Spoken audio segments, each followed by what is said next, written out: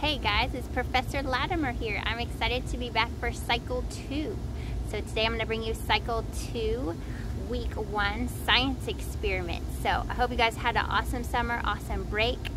Our spring and summer has been kind of crazy. We've moved states and moved CC campuses, and I'm going to have a baby in December. So exciting.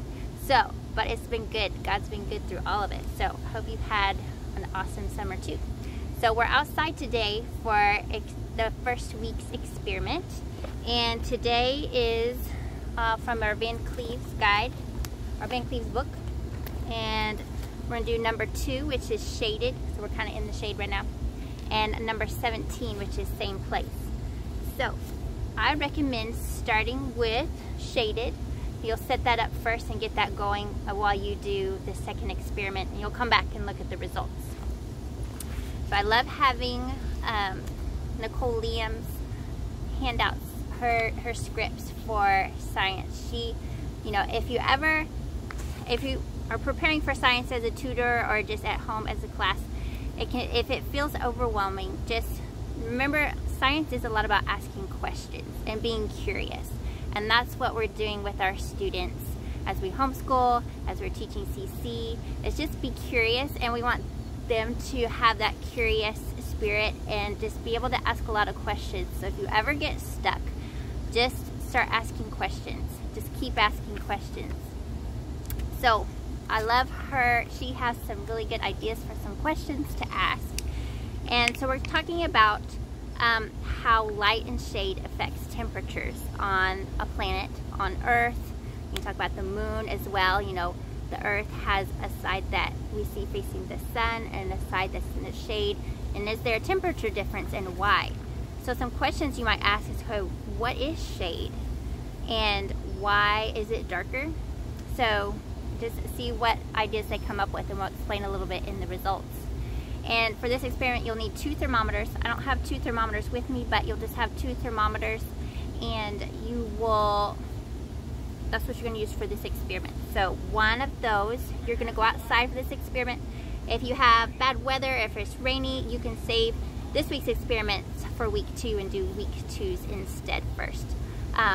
But take them outside and just make note and make sure they're the same temperature. Then you're going to set one in the shade and one in the direct sunlight. And you want to make sure that they're on the same type of surface. Like if you have grass, put them both on grass in the shade and in the sun. If you're on like a sidewalk, just make sure they're the same surface and you don't have like one on grass and one on the pavement, because you'll get different results then. So you can ask them, what is a thermometer? How does a thermometer work?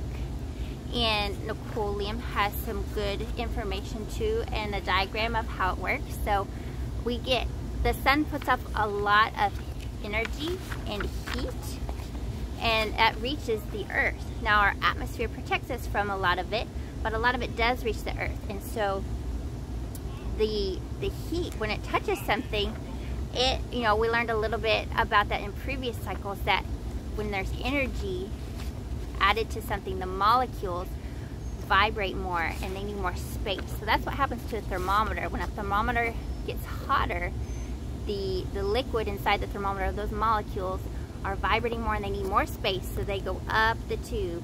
And then there is measurements, there's numbers on the side of the thermometer to let you know what the temperature is. So that's pretty cool. So that's kind of how a thermometer works. Depending on the age of your students, you can share more or less of that. So go ahead and set out your thermometers, one in the shade and one in the sun. The Van Cleves guide says to leave it for about 20 minutes. It may not take that long to see a difference, but you will see a difference, which is pretty cool. So in the meantime, you can go to experiment number 17, which is on page 10 in your Van Cleves guide. So you can have the students take turns with this one. I've seen this done different ways. They say in the Van Cleves, it says, find a tree or something stationary and have 2 students rotate around it. I've also seen it with 3 students. So we're going to demonstrate that today. And for that, you'll need a string or a rope. Van Cleef says about 3 yards long. That's pretty long. It depends on the space that you have. But we're going to demonstrate. So we're going to have one student be the sun and stand still in the middle, and then we're going to have one student be the earth and one student be the satellite. So we're going to go and demonstrate that right now. Okay, here, guys. All right.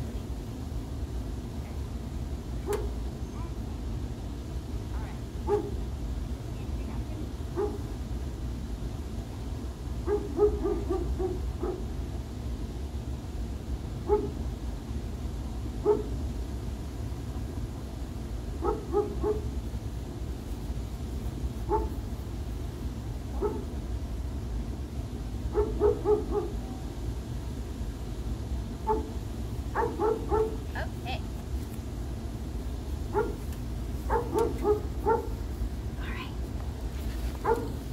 Okay, come here, guys. Okay, I'm gonna move down this way a little bit because we bothered one of the neighbor dogs.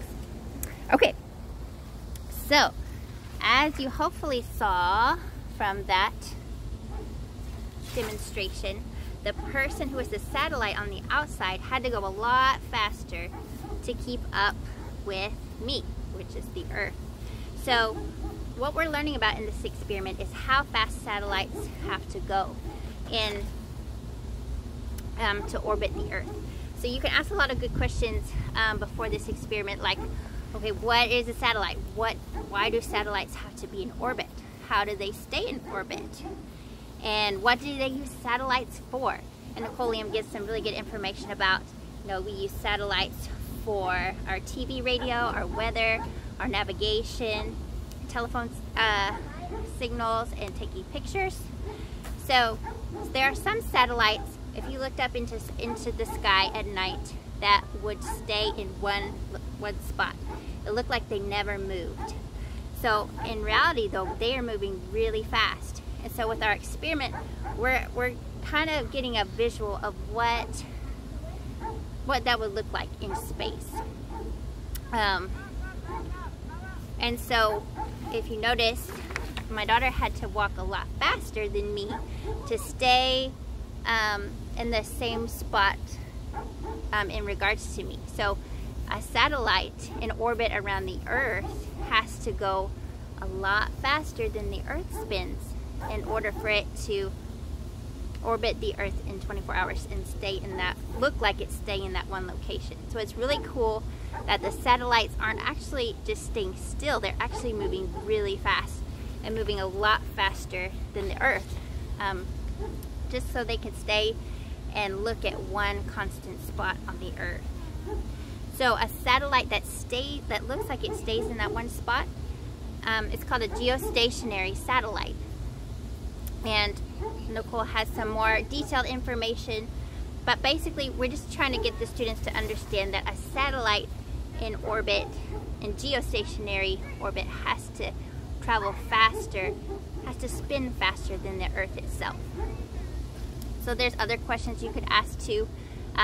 You know, I think last cycle we did an experiment like how our seasons are formed, and so we learned that the Earth spins and it orbits around the sun, but satellites also orbit around the Earth. So it's interesting to think about how fast do they have to spin in order to do their jobs.